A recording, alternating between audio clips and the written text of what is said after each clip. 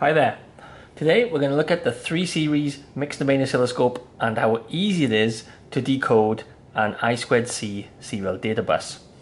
So firstly, I have my two measurement icons remaining from the previous test. Now there's a really cool, neat feature to get rid of those really quickly. So if I long press on any one of the badges, I have an option called delete all measurements. And there you have it. It's all gone. So now on to the I2C. Channel 1 is my clock and channel 2 is my data. That's a really simple process on how to set up a serial decode. I press the bus button, select bus 1.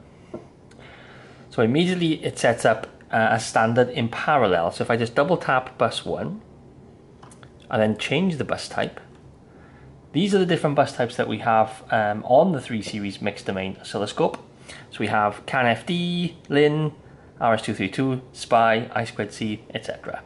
So I'm going to select I2C for the purpose of this measurement. The clock is already set to channel 1 and the data is already set to channel 2, so I don't need to change those. But I do need to adjust the thresholds to tell the oscilloscope the difference between the 1s and the 0s.